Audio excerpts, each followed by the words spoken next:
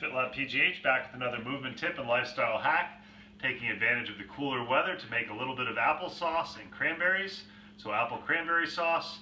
If you like apples, you like cranberries in the fall, and you go to the store, a lot of times you find that what you buy is full of sugar.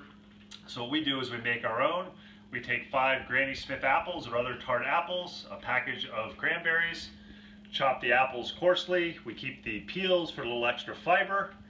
Mix it all together with about 3/4 of a cup of water. Bring it to a slow simmer and cook for about 45 minutes to an hour. Let it cool and enjoy whenever you want cran-applesauce. FitLabPGH has another movement tip and lifestyle hack for you every Monday, Wednesday, and Friday.